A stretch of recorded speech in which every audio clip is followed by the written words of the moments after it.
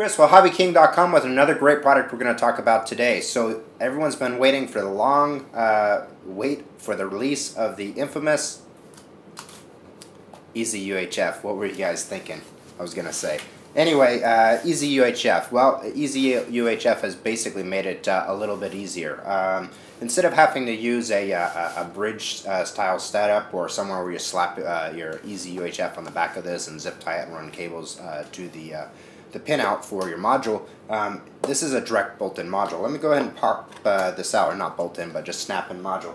I'm going to pop this out and go over it. Now, as you notice, it fits the 9XR.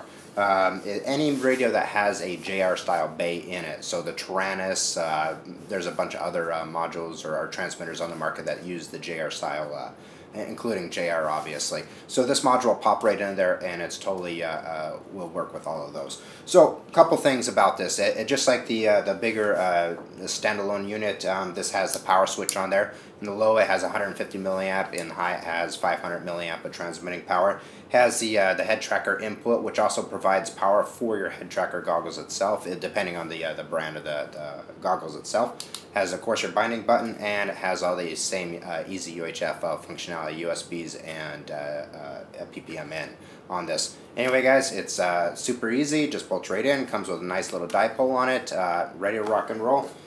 Check it out. It's up on the new items page. If you've been thinking about using a long range system or a UHF band, doesn't get any easier than EzUHF. And of course, the receivers are world renowned for diversity on the standard, and then they've got the light, which is a single as well. Definitely check it out. We will see you next time.